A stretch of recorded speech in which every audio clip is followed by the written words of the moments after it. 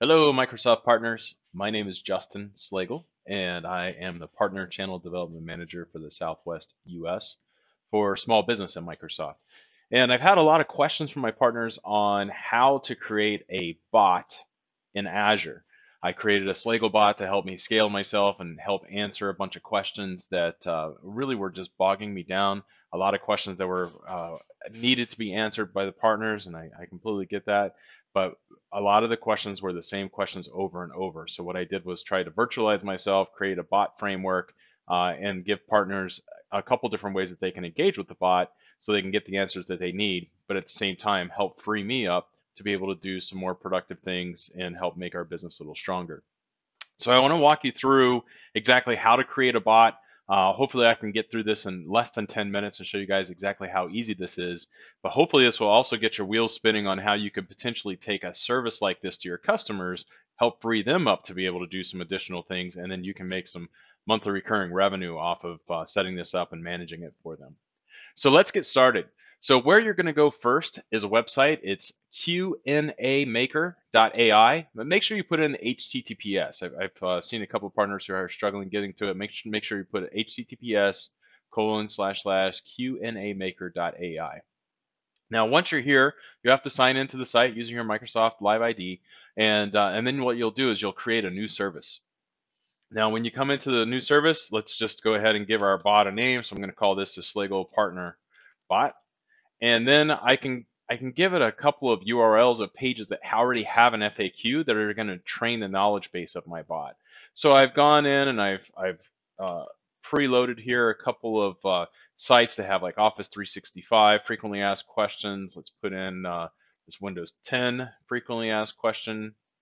And then maybe we'll put in a volume licensing frequently asked question. And I think you guys get the idea here. Let me also put in an Azure. Now, on top of this, I also have a frequently asked document or a document that I created that is one that I created over the years of just partners asking some very similar questions. So I call it the PCM FAQ. So I put this in there, and then I'm just going to click create. Now it's going to take less than a minute here for the bot framework to compile this information. Usually it takes 30 seconds or so. So we'll give it a few minutes here, and it's going to put everything together in a question and answer type format. And we'll be able to look at our knowledge base and we'll be able to add to it. So one thing to remember is that these bots can be super powerful, but it's only as knowledgeable as what you put in. So here are the things that it's already pulled in for us. So first thing, it always knows hi and hello. So on the left is our question, on the right is the answer. And if we look at, so here are the questions from the source. This is the Office 365 page. If I go over here and look at Office 365, the first question is, what's the difference between Office 365 subscription plans and a one-time purchase? And it says with Office 365 subscription plan, you get fully installed applications. Over here, same thing. What's the difference? And with the subscription plan, you get the fully installed Office applications. So we can go down through and we can look at all the questions that it pulled in. And then when we get to the end of this, we'll see that it went to the second page. So here is the Windows 10 page, all the frequently asked questions about Windows 10. And then let me scroll down. So we'll also have a page for Azure. And then at the bottom, we should have our page right about here. Let's see. So this is our Azure support page. Keep going down. And then here I have my PCDM FAQ doc. So all of these have been preloaded in. And what I need to do at this point is I can go in and I can test, make sure my bot works. So I can say hi, and it's going to say hello, and I can say what is Office 365, and it's going to give me a response. And it says Office 365 University. Now, this is not necessarily the answer I'm looking for. So on the left-hand side here, I can say none of the above to, so when it goes back into the knowledge base, I can change that. Maybe I want to say, what is the current incentive plan? And here it's going to give me Microsoft offers customers the ability to run non-Microsoft technology. So that's not the right answer either. So I'm seeing that, okay, there's a couple additional things that I need to add in. Now, maybe I ask it something that I know is in here. So what is the difference in Office 365 and Office?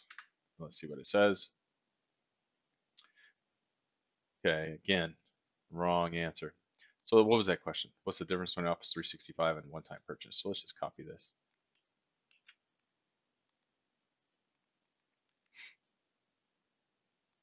The question, and the answer should be exactly the same answer. So with Office 365 plans, you get the fully installed applications. So so we can go through and we can train our bot. Now there could be some other things in here. Let's go to the hi and hello as an example. So here it says hi and hello. So maybe there's other ways that we can say hi, maybe hola. So on the right hand side, I can give it different ways that people might interact. How's it going? How are you? And so forth. So when I do this, now I'm going to save and retrain my bot to exactly what was put into the test. Give this just a second.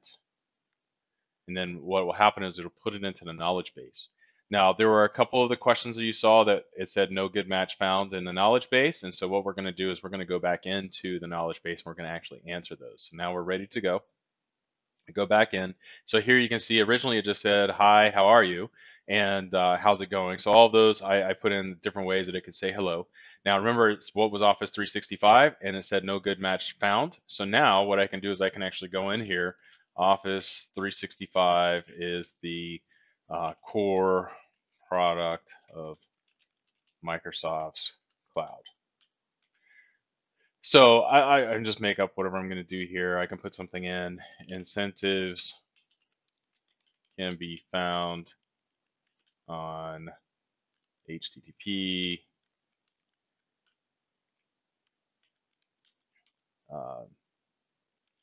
SMB incentives. So I can just put in the answers here, and then if I want, let's say I just want to delete this particular question, so I can just delete this.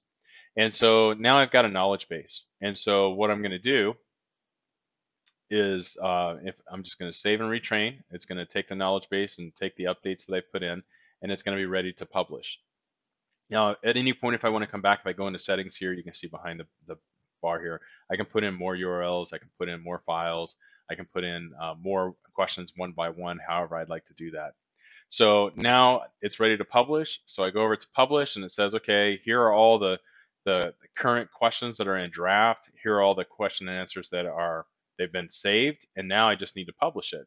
So I click publish. Now all of a sudden my bot the knowledge base is there.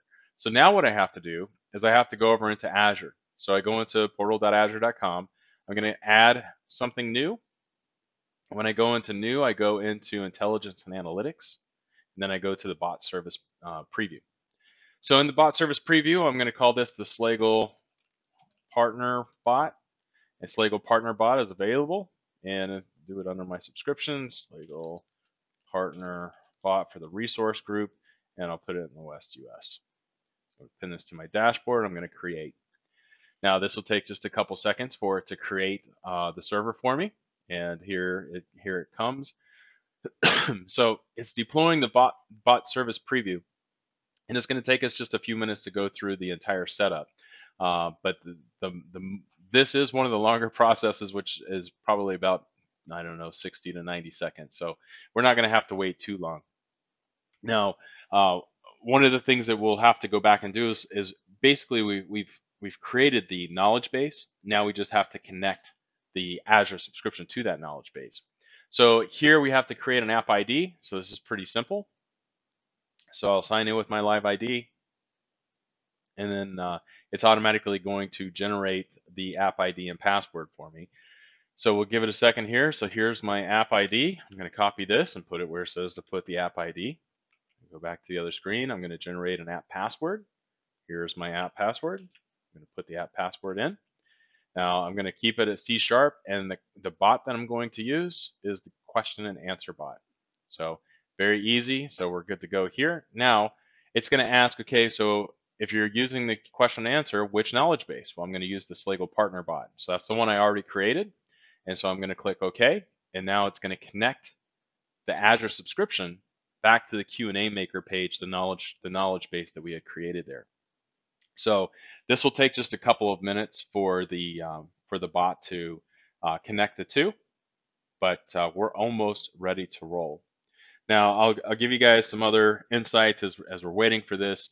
Once the service is up and running, we have several different ways that we can engage with the bot. So we can engage through Skype. It's Skype personal, not Skype for business. I'm looking forward to when we can engage with Skype for business. You can do it through Microsoft Teams. You can engage through Slack. You can engage through Facebook Messenger, Kik. You can put this on a website, so they give you the code to put it up on a website to have a chat service there. You can also do it through email. So all of these things are pretty easy to set up once the bot is up and running. And I'll give you a quick example of how those work once we get through this.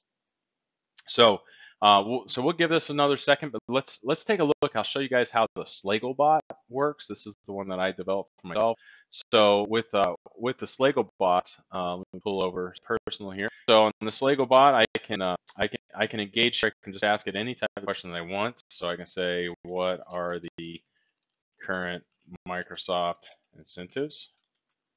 And it will come back with an answer. And so here I'm just engaging with the bot just as a regular user through a chat interface, so I can find the current incentives, and here they are.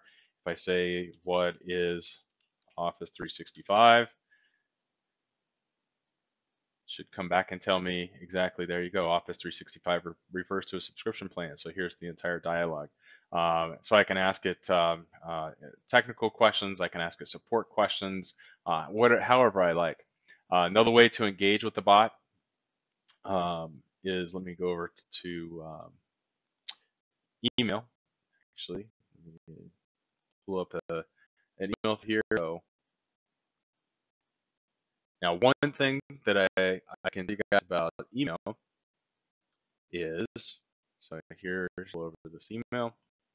When you do an email, you want to make sure that your email is completely blank with the exception of your question. So here my bot is set up at bot@slaglebot.com, and it doesn't matter if you put a subject in there, but we'll just put question, and we can say what is Azure, or let's do this.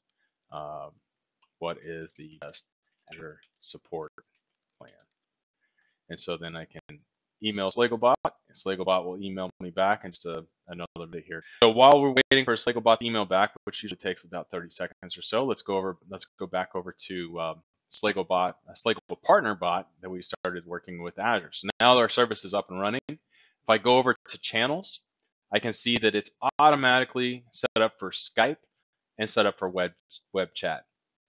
Now, if I want to add it to Skype, all I do is just click Add to Skype. It's going to pull up another window here. And in this window, it says Contacts. I click Add Contacts, and it's automatically going to be up and running for me in Skype. And I can send out the same link to add this bot to. So here's the link if I want to send this out for somebody. But the Slagle partner bot is now in Skype. I can ask it anything that I like. So one of the questions was, what is the difference in Office 365 and Office on premises? And here it should give us that answer. So here we go. So same question that we had programmed in that we did the test for. Everything's up and running and working quickly. So now let's go back. Let's say that we want to, so I mentioned you can do Facebook Messenger, you can do GroupMe, you can do Kik, you can do Teams, Slack, Telegram, Twilio. So our bot is actually all set up and ready to go. It's fully functional. You just saw it working on Skype just a second there. If I go over to Facebook, I'll just give you guys, I'm not going to put the bot up on Facebook, this particular one, but let's go and let's interact with the Slagle bot here on Facebook. So on Facebook, you have to create a page, and so here I've created the Slagle bot page, and the Slagle bot is available to talk. So here, if we just chat with Slagle bot, we can ask it any question that we'd like. So again, it's all programmed in. So Let's say, who is my technical contact? And this Lego bot will respond through Facebook and say, what area are you in? I'm in the Southwest. And it's going to tell me that my technical contact, Garrett Bundy, and there's Garrett's email address. So hopefully you guys have gotten a pretty easy sense of how you guys can create a bot. QAmaker.ai, make sure you do HTTPS. You build out your knowledge base. Once you build out your knowledge base, you set it up in Azure, and you should be off and running. If you guys have any questions, I'll put up my email address on the screen here. But I look forward to working with you guys, and let me know if you guys create some bots and do something special. Thank you, everybody. Have a great day.